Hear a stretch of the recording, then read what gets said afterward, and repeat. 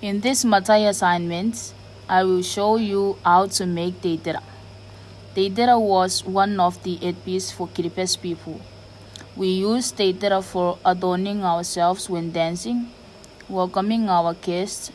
We give them Te Itera to wear it and also to beautify ourselves. Te Itera is made from leaves and flowers and raffia. But this MATAI assignment will use artificial flowers and ribbon. We will replace the flowers with a Hawaiian leg and leaves with ribbon.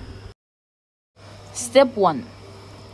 Cut the raffia in 4 strings and tie a knot at the very end. Step 2. Braid the raffia until 3 inches long. Step 3. Make the 4 strings into 2 strings. Put the ribbon in the middle. Put the flower in the ribbon. Take the last string from your right and cross over the flower and leaf to the left side. And take the last string from your left, cross over your flower and leaf to your right side. Step 4.